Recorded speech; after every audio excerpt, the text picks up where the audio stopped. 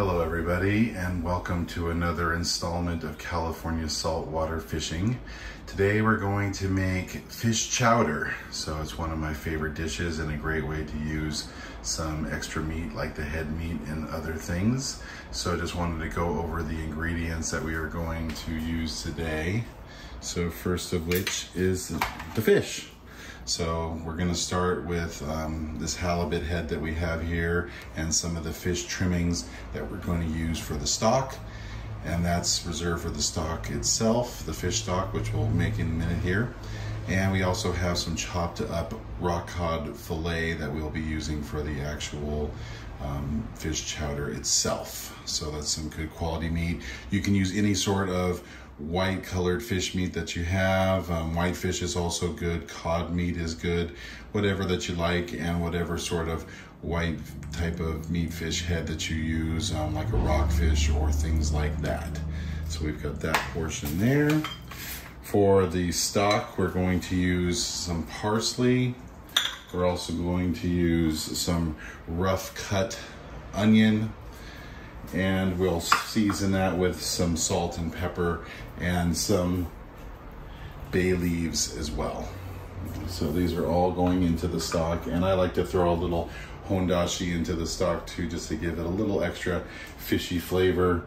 And also we can season it with some ground onion powder and some ground garlic too. As for the actual chowder itself, other than using the fish that we spoke of, use some more finely chopped onion. I'd like to throw in about 6 cloves of garlic chopped up and some celery, as well as some finely chopped parsley. To make the roux, that's the base of the stock, we'll use some bacon. As you can see here, I like to keep it whole. Some people chop it up.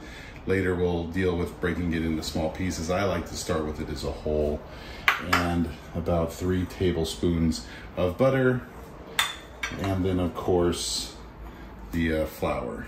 And I forgot to mention, in the chowder itself we'll be using some russet potato that has already been peeled and chopped. Some people like to keep the peels on. Personally, I like to take the peels off, and you see that I have it soaking in water. I do that as a personal thing to help keep the potato from starting to turn brown sitting out in the air. Sitting in the water tends to keep it from getting that sort of brownish, sort of yucky look. And also other ingredients, we have the whipped cream over there, as well as the milk that we use for the actual chowder itself. So as you can see, very basic ingredients, nothing too complicated, stuff that you bring from your trip, as well as stuff that you can easily get from the store and that you might just have sitting around in the pantry. We'll include the ingredients in the description below. All right, so to start our stock, we'll go ahead and put the vegetables into the stock that we're going to be using. So first we'll start with some of the whole parsley. So throw that in there, as well as a couple of bay leaves.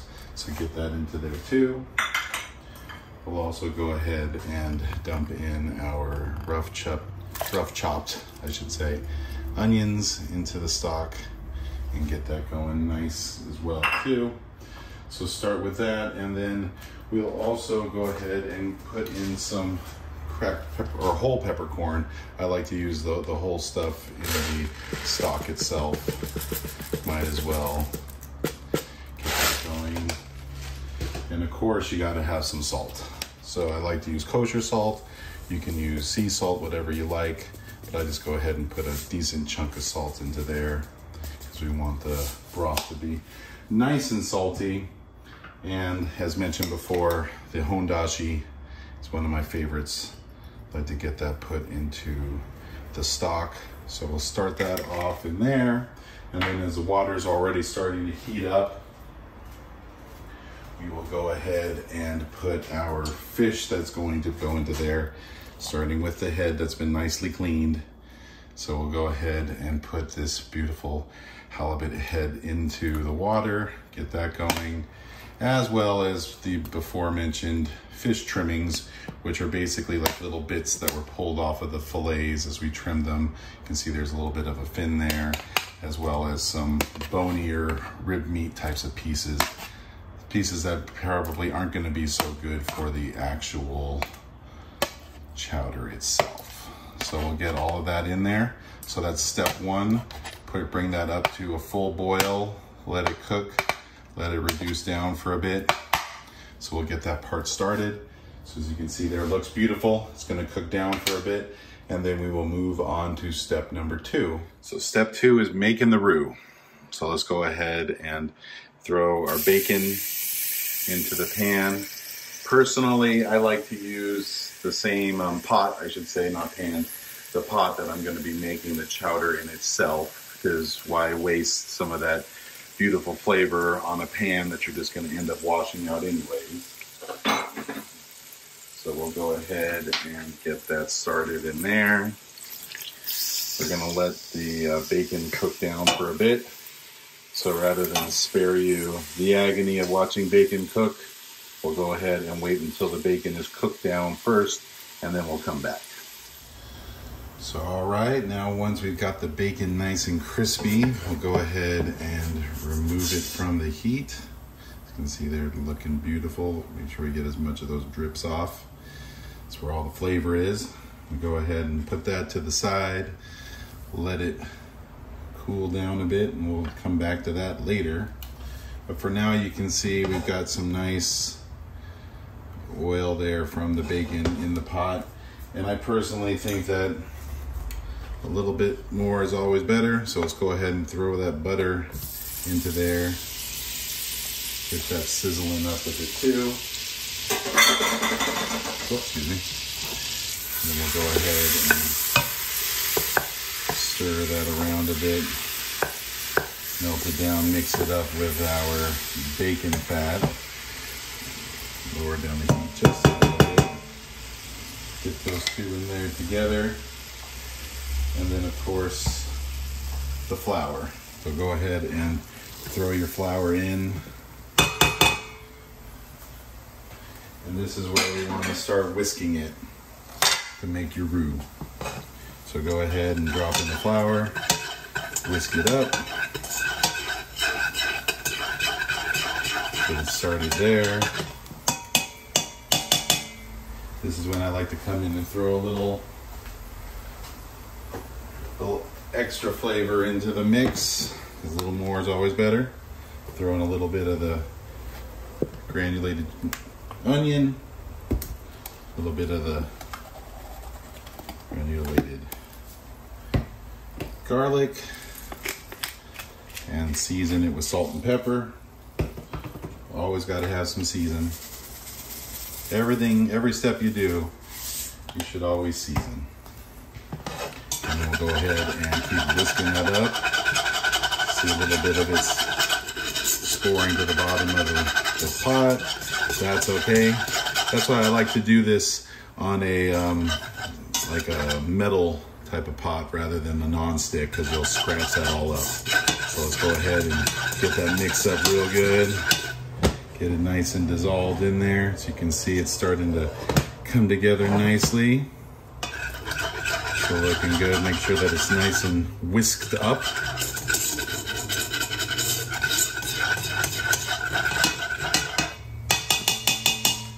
And now that we've got that going,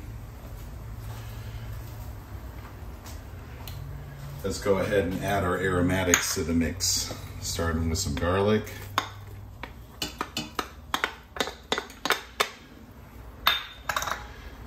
A chopped up onion.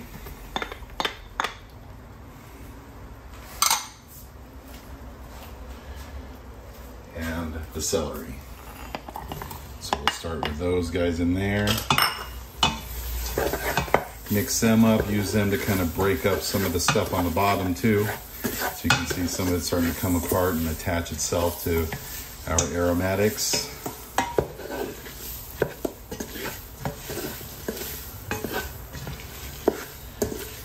Cook that up, get it nice and brown. Let that brown up. And over next to it, we've got the stock going. So that's starting to set up nicely. As you can see, the bits of fish are starting to break off the bone. The head's starting to fall apart, exposing all of its wonderful yumminess to our fish stock. So let that keep rolling. It's getting a good boil going there. And then we will come back to our roux base. As you can see there, getting nice and brown and yummy.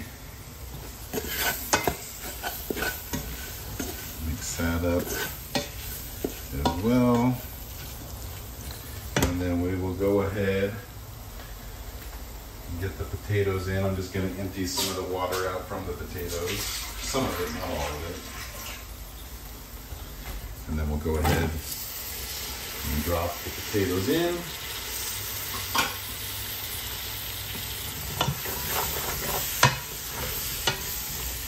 Kiss them with some of that flavor in there as well too. And start scraping off some of this from the bottom. Like I said, that's where a lot of your flavor is. So we'll go ahead and mix that up. As you can see, potatoes are starting to get some of that roux on them. And we'll let that cook for a minute, as well as the stock, and we'll come back in just a bit. And now we're gonna go ahead and pour out our stock into a bowl so we can filter out all of the bits of bone and stuff that we don't want.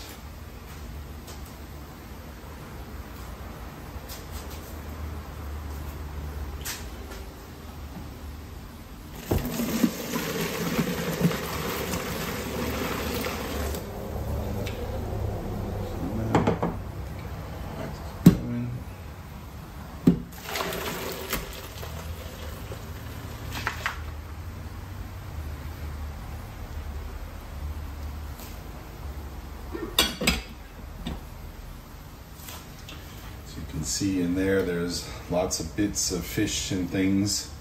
We may come back to that and pick through for some of the good bits later to add back to the chowder. So after we sift that out, we should have a nice clean stock to work with at this point. We'll go ahead and bring that back over to the pan or the pot where we're cooking the rest of it. So stay tuned for the next step. So now we're going to go ahead and ladle in some of that beautiful fish stock that we just made.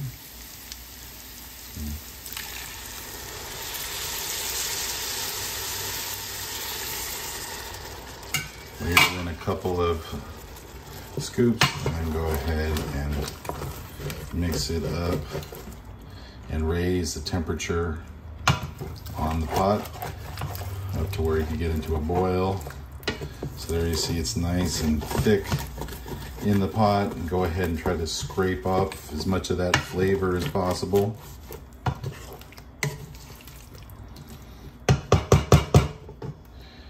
So after we get that first ladle in, go ahead and steadily introduce, say, about 5 or 6 of these at a time in the beginning.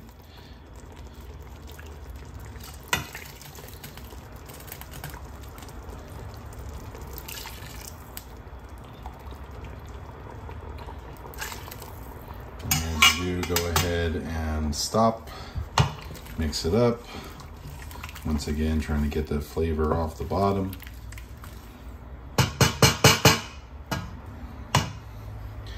And we'll go ahead and keep doing that for this step.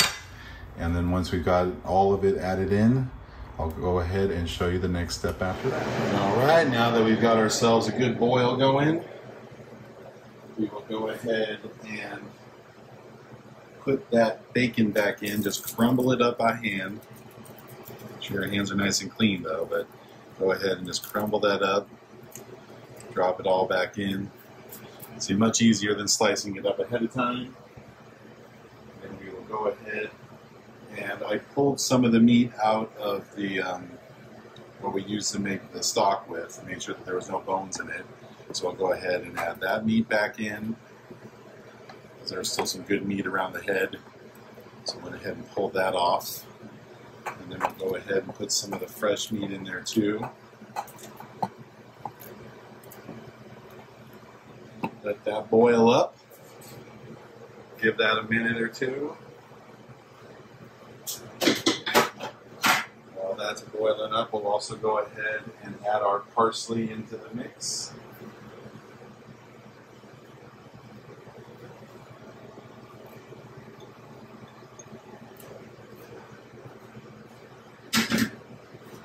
And we'll give everything a nice good stir.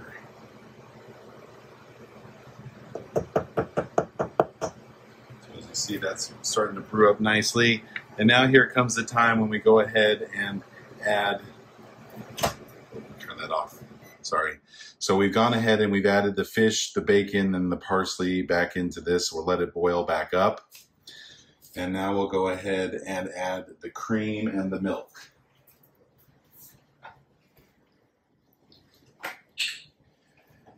I like to add the cream first to get an idea of the consistency that we're dealing with. An important thing with chowder is that you want the right consistency, so that you don't want it too watery and you also don't want it too pasty thick. We are going to boil this down for a bit, so if it starts out a little bit thinner than you'd like, that's okay. Just give it some time and let it boil down. So I'm not a guy who likes to measure much. I just like to go off of what I feel is the right amount, so we'll go ahead and pour a decent chunk of cream into the mix. Probably a couple of cups there. And then we'll go ahead and put a cup or so of milk in. And now we let it come back up to a boil. Once it comes back up to a boil, we'll drop it down to a simmer and let it sit for about an hour or two. And then we will come back and we will just add some milk to get it down to the right thickness that we like. And that's pretty much how you do it. So pretty simple recipe, something that any of us can do with whatever white meat fish you got laying around. And it's a lot of fun. And go ahead and give it a try, see what you think, make it for yourselves. If you have any comments or suggestions or the ways that you like to make it, because by no means is this the only way to do it, go ahead and leave that in the comments section below. And like and subscribe if you haven't already done so. Otherwise, tight lines out there, everybody, and looking forward to seeing you in the next video.